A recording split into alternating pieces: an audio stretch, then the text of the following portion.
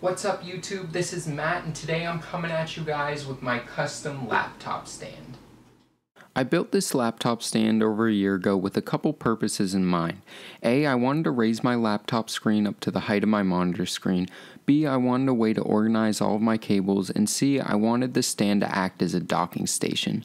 The basic way the stand works is cables come through the back, are organized on the inside, and then are distributed to either side of the stand.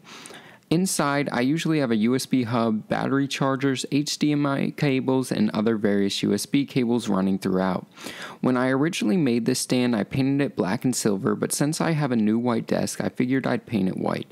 To do this, all I had to do was sand it down and then use short, even sprays of paint.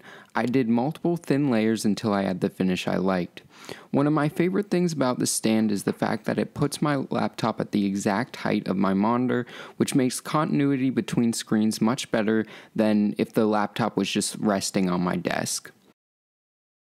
And really, that wraps this video up, guys. If you enjoyed it, go ahead and give this video a thumbs up and make sure to subscribe because in less than a week I'll be releasing a video putting my $300 console killing gaming PC up against the newly patched Batman Arkham Knight game.